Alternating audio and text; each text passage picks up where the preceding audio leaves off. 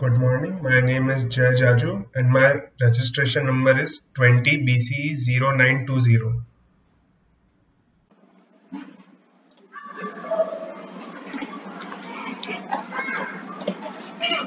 Good morning guys. Today myself Jajoo is going to present on the topic called Compton Effect. The Compton Effect was discovered by Arthur Holly Compton in 1922 and which was established in 1923, and he got a Nobel Prize for that in 1927. He was born on September 10, 1892 and he died on March 15, 1962. He discovered the particle nature of electromagnetic radiation, which was a very big thing. Now, what is Compton effect? The most clear and conclusive evidence in favor of particle nature of radiation came in 1922 from Compton's discovery. In 1922, the American physicist Arthur Compton, investigating the scattering of X-rays by different substances, observed that the scattered rays, in addition to the radiation of the initial wavelength lambda, contains also rays of greater wavelength lambda dash.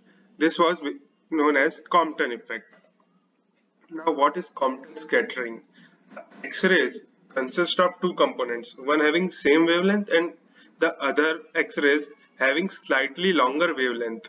This phenomenon is called incoherent scattering or Compton scattering.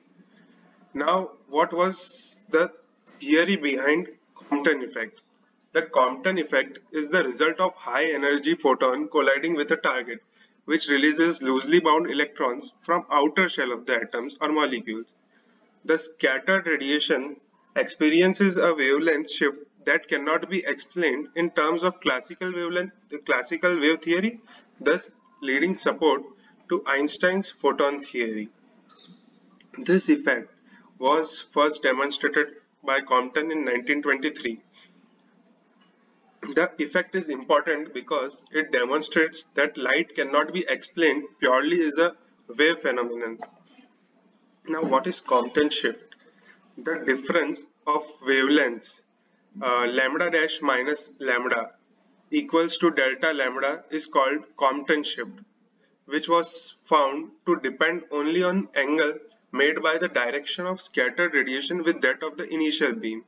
The value of delta lambda does not depend on the wavelength lambda and the nature of scattering material.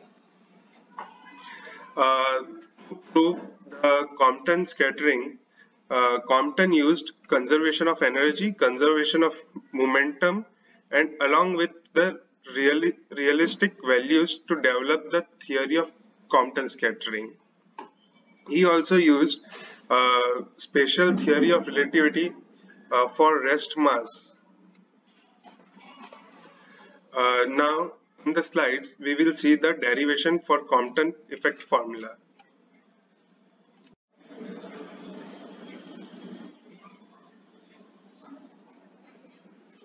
From this slide, we can see that the incident photon having energy h nu and momentum h nu by c is collided with an electron at rest.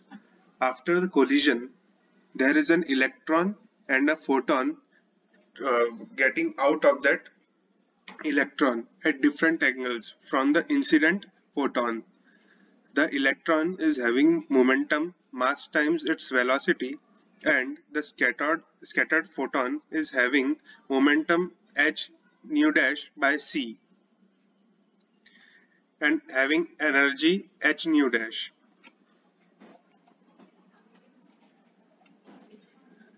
Now, the Compton formula for the shift in wavelength is this: lambda s minus lambda naught is equals to h by m naught c 1 minus cos theta, where theta is angle at which radiation is scattered, m naught is the rest mass of an electron, and h by m naught c is Compton wavelength of the electron.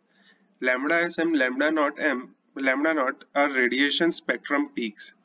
Now, how we derived the formula? H nu naught is the energy of incident photon, P initial is equals to Pi is equals to h nu naught by c, which is the moment of photon which is initially targeted at the electron. Now, by conservation of momentum in x direction, we can say that P naught I is equals to final momentum cos theta plus P initial cos phi. And from the conservation of momentum in y direction, we can say that 0 equals to minus P final sine theta plus P initial sine phi. After we square this both the equation 1 and 2 and add them, we get this equation. After further solving these equations, we got lambda s minus lambda naught equals h by m naught c 1 minus cos theta. Therefore, above is the Compton effect equation, and h by m naught c is equals to lambda c minus Compton wavelength of an electron.